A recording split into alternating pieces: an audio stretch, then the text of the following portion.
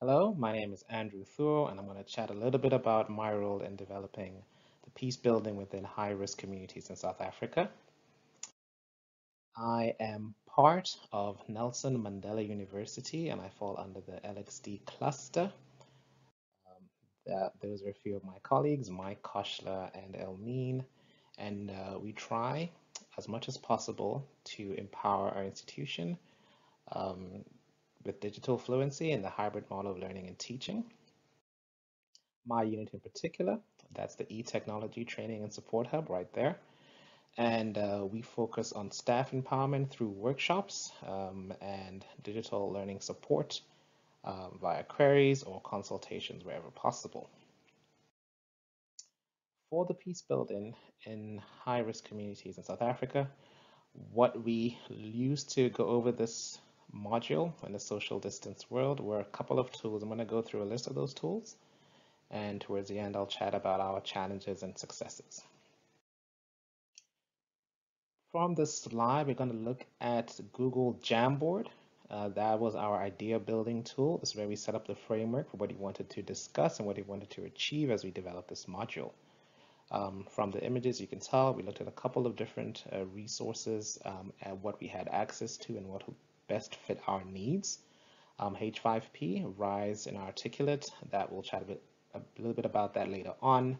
Different videos, and this was basically our ground floor in terms of interaction to see what we could get going in this platform.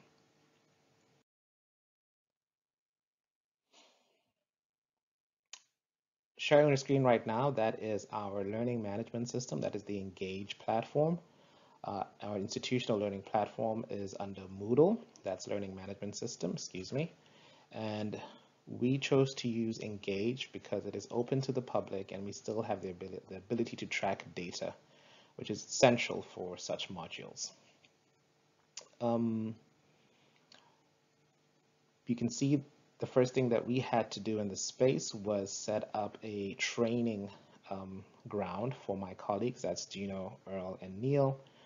This is a training site just for us to get a hold of the content, understand how it works, and what we can make use of and what we can't make use of based on the tools that are available to us. It was a bit of a challenge just to ensure that we did understand the practical uses of the Engage platform. And once we got through that space and with the technical expertise and support that I have, it was a little bit easier to merge what we have on paper to what we can provide in the digital arena. The peace building module is sitting on the Engage platform, of course, because it's public.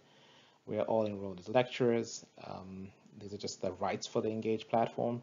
So we are able to edit the content on our own or on behalf of other participants. And at the moment, it's not complete, but it will be soon. And this is just a glimpse of what it could look like. After much consideration, we chose Rise as a supporting tool for the content that we have in our Engage platform. We could have all the content there, but we wanted to look at Rise as an option. This gives us some flexibility in what we can do inside our Moodle platform, sorry, our Engage platform. That's our learning management system there. As you can see, Rise is available to participants on different platforms, be it your desktop, your laptop, or your phone, or your tablet. You can still engage with the content. On top of that, it gives you easy accessibility to your progress in the course. It can track your progress, how far you're going, how many units you've completed, and on top of that, we get to quiz or add knowledge checks to the platform as well. So if you need to find out how far they're on with the course, and it's also the same for the participants. So they might also want to find out how far they are with a particular course or section and gauge themselves against that. This data we would import into our learning management system, that is Engage, and get even more data out of it. So that was the tool we chose to use. We chose Microsoft Teams as our default engagement platform, and it was initially quite easy to use, but however, as participants from different institutions, there were some challenges in terms of file sharing or access to recordings and whatnot. So in the future, we'll probably use something that's easily accessible to everyone, probably Google Meet, some open plan software as well. but it did assist us just in terms of managing our chats, diarizing, and having our calls online.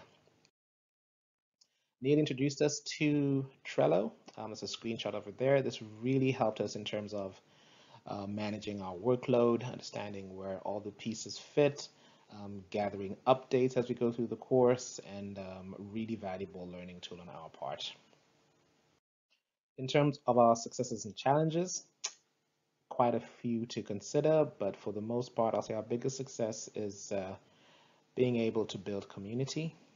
It was a real asset getting to meet Gino, getting to know Gino a little bit better, Earl and Neil in terms of their expertise and understanding where they come from and how they can add to this project. Hurdles, the same context, is understanding where everybody lies in the space and how to get that content available on the digital learning and teaching platforms. I think because the team that I was fortunate enough to work with were very relaxed, very open-minded, understanding, and determined to get to the goal. So that made our lives a lot easier. And of course, just coordinating tasks from afar. Having Trello on that platform and the support of our team leader, Gino, made our lives a lot easier. That's it for me. I'm very glad to be part of this project. My name is Andrew Thuo once again.